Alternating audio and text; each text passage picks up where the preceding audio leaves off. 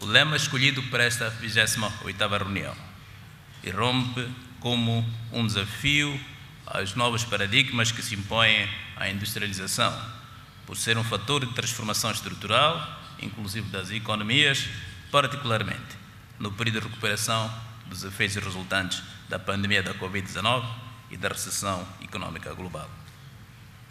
A especialidade temática trazida a esta reunião releva o tema para uma dimensão que pontifica e acentua a África como o eixo produtivo incontornável no processo de valorização das matérias-primas e oportunidades de cadeias de valor locais, a partir de variáveis ligadas à modernização tecnológica e a infraestruturas de facilitação à competitividade industrial.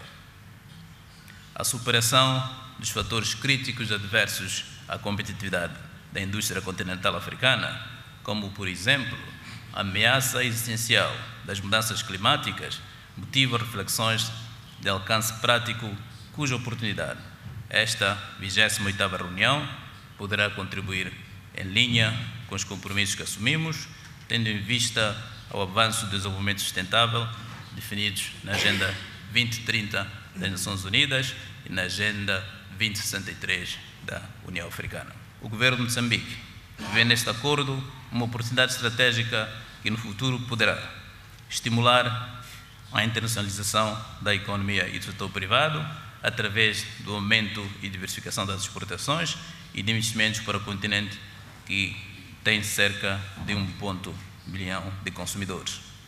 Fortalecer a sua posição estratégica relativamente ao comércio de serviços, infraestruturas de transporte e corredores como fator dinamizador da facilitação do comércio, bem como ser o centro regional e global de produção e distribuição logística, devendo realçar as oportunidades para investimentos.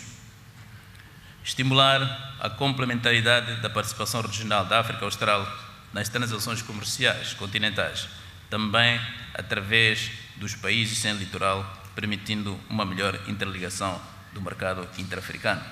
Nós temos condições para implantar indústrias verdes e estamos a trabalhar nesse sentido. Já começamos, por exemplo, em termos de produção de energia, os vários projetos em curso, o projeto da barragem de Pandancua para a produção de energia, os projetos implementados no norte do país para a produção de energia a partir de painéis solares e outros projetos que estão em curso neste âmbito concorrem para aquilo que nós chamamos de industrialização verde.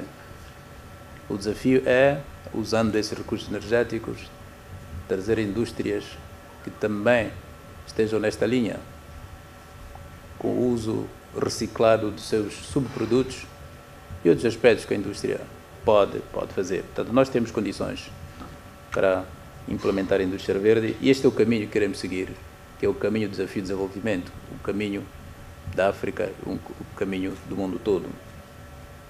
E quais são as áreas que nós priorizamos? Primeiro, queremos usar a cadeia de valor do gás. Portanto, o gás não vai ser apenas para exportação. Nós queremos implementar indústrias a partir do produto do gás.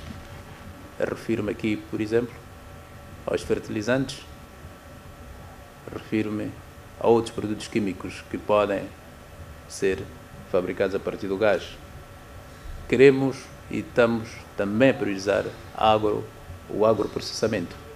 Portanto, queremos implantar indústrias que possam processar os nossos produtos alimentares que vêm da agricultura. Portanto, o agroprocessamento é outra nossa grande aposta e queremos que todas essas indústrias sejam implantadas olhem para o aspecto de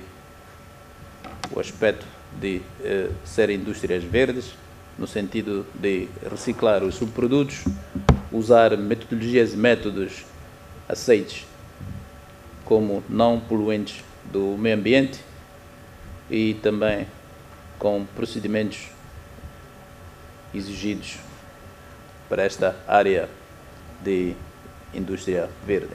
A África decidiu por um mercado comum e, como podem imaginar, estamos a falar de 54 países, cada um tem as suas leis, cada um dos países. Cada um dos países tem a sua estrutura física, as suas capacidades, as suas potencialidades, e queremos todos ter um mercado livre, como acontece nas outras partes do mundo.